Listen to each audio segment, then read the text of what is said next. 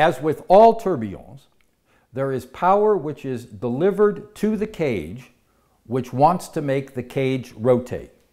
And that rotation is timed by the escapement which is engaged with the fixed wheel. Now here is the core idea behind the tourbillon, and this is the core idea that lay behind the invention that was patented by Abraham-Louis Breguet in 1801.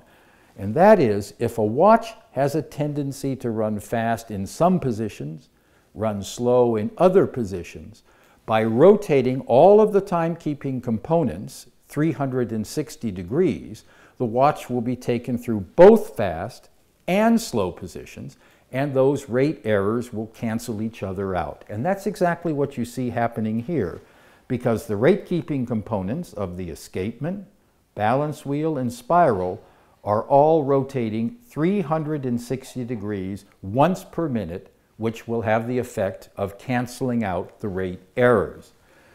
Now, key fact about a tourbillon. A tourbillon, in this case, is driven from behind. The powertrain comes up to a pinion which lies behind the cage, and as it delivers energy to the cage to try to make it turn, it's both providing the power for the rotation around the fixed gear and the power for the escapement.